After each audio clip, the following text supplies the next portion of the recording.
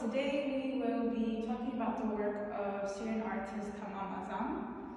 And we're going to start looking at this one painting specifically. So Tammam works in this very unique style of paper collage, in which he takes thousands and thousands of different papers that he hand paints and then sort of shreds them apart into pieces and takes those desperate pieces and puts them back together to create a whole final image. Most of his work references this idea of destroyed spaces, cities, buildings, and of course there is a reference to Syria in this work.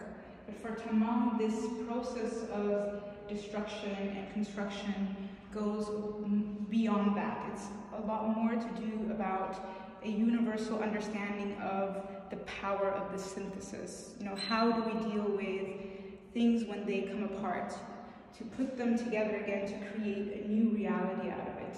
In a way, once it's within the canvas and is in this space, whatever has happened and been created can no longer be destroyed.